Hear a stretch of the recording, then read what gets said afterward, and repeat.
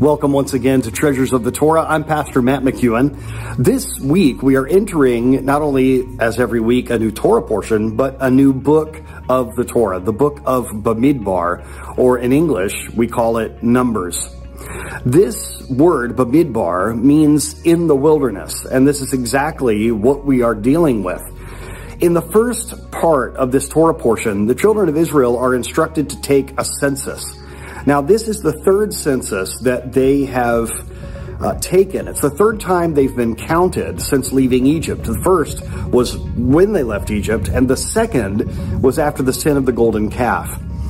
This counting is always interesting in the Bible. If you'll remember, God was angry with King David when he counted his men. Well, why is this?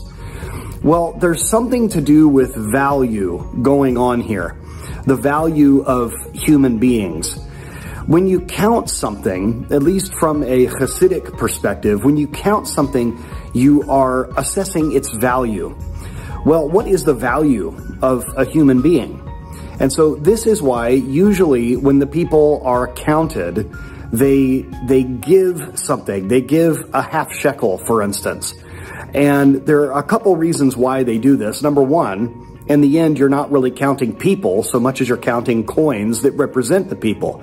And the other reason, of course, as we've discussed before, is if you have someone be a half shekel, if that is what they put in, then it means that you cannot be alone, and that it takes another person. You have to have another person with you to equal 1 shekel. And so it means that no person is an island. No one is totally isolated and alone.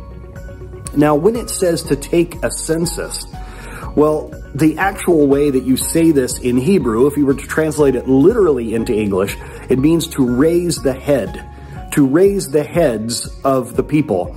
And according to Jewish tradition, there are a couple different ways that we can look at this.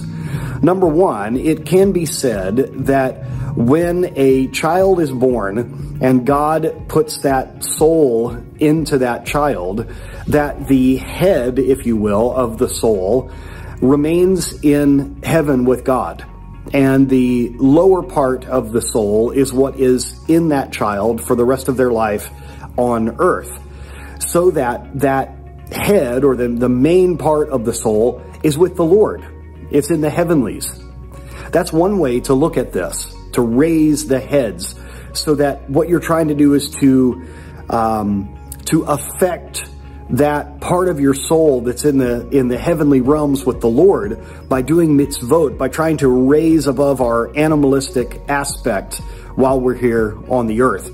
Another way to look at this, of raising of the head, is that in the wilderness, we need to look at this not only in the physical, they're physically in the wilderness, but they're also in a place of spiritual desolation.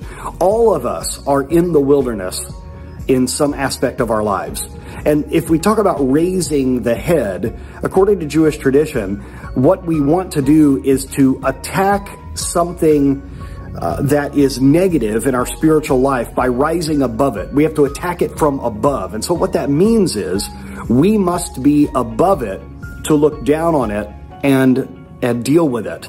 And so in order to do that, we have to be raised. You have to raise the head. We have to raise above that spiritual condition so that we can properly deal with it. And this is exactly what the Jewish people had to do in their wanderings of the wilderness. Now, because of what happened with the bad report from the spies, which we'll get into at another time, they had to, of course, wander these 40 years in the wilderness. Sometimes there are consequences for us not dealing with what we need to deal with.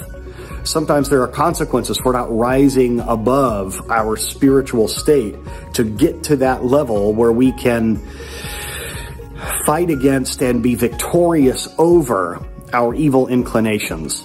That's what we need to do. In this desert of a world, in this desolate place sometimes, we have to rise above it. We have to raise our heads.